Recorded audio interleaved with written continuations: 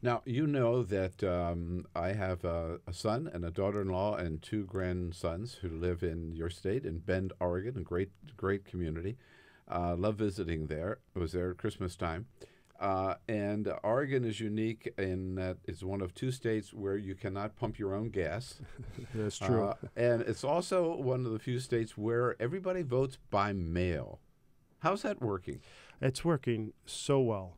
It stops all of the voter suppression tactics. These tactics that are used to try to discourage people from voting by changing the hours, changing the locations, giving misinformation, and you have a recountable ballot. And therefore, there's great confidence in the authenticity of the system. I was a little sad to lose the civic exercise of going to the polls together. But when I started walking door to door the first time I ran for the Oregon State House, person after person, when I asked them what did they like or dislike, they said, I don't like the potholes in the street. Of course, it was more a city issue than a state issue. Yeah. They said, but I really love being able to vote at my kitchen table so I can talk with my spouse about it. I can get my children there and talk it through on the initiatives that we have in Oregon. We can read all the literature for and against it. Especially seniors were saying, it's so much better than having to negotiate traffic and rush out and face the mob on election day.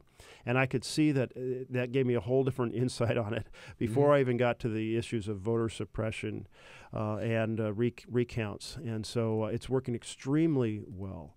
And we should have a paper ballot, at least the requirement of a paper recountable ballot for any vote cast for president.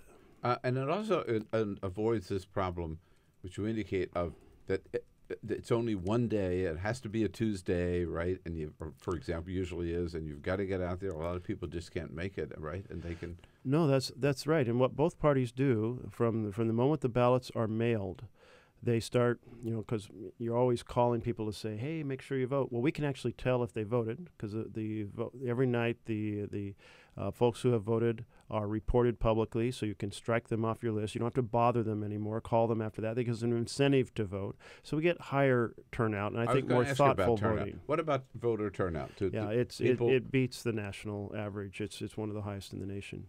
And we now have we just have this in this last year, but automatic registration when you get a driver's license. You can opt out, but it's an automatic opt-in unless you opt out.